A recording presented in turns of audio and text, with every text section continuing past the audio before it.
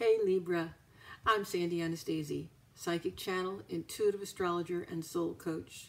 And I'm here with your astrological and psychic predictions for May of 2018. Libra, old friends, past romantic partners, old dreams, past events, all of these are going to be revisited this month, either in your daily life or in your remembrances of them. If you have children, it's going to become more and more apparent that one of them is following your own path.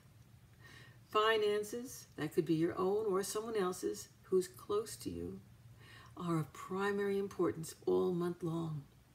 You're getting both insight and support though, and that's great.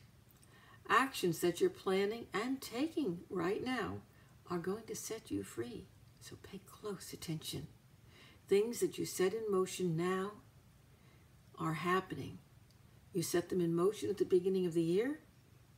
Look out, they're about to take off.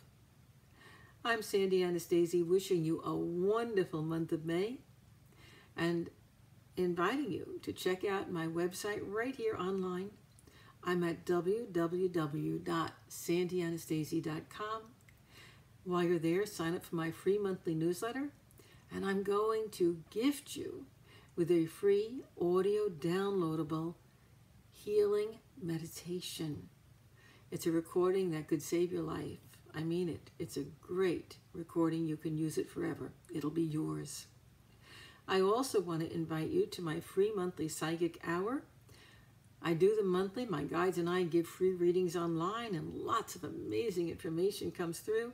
But sign up early and get there early because it fills up. I also want to make sure you're one of the first to know. My Kabbalah Pathworking class is again going to be offered in June. June 6th is when it starts. It only happens about once every 2 years. And it's a limited attendance class. So if you're interested, sign up soon. It is amazingly transformative. And right now, Libra, you're ready for that transformation. Join me. Find out more about it on my website. I'm at www.sandyanastasi.com, where you will also find my books and my classes, downloadable audios and videos, CDs, Blu-rays, in all areas of metaphysics. I'll be back next month with more predictions for you. See you then.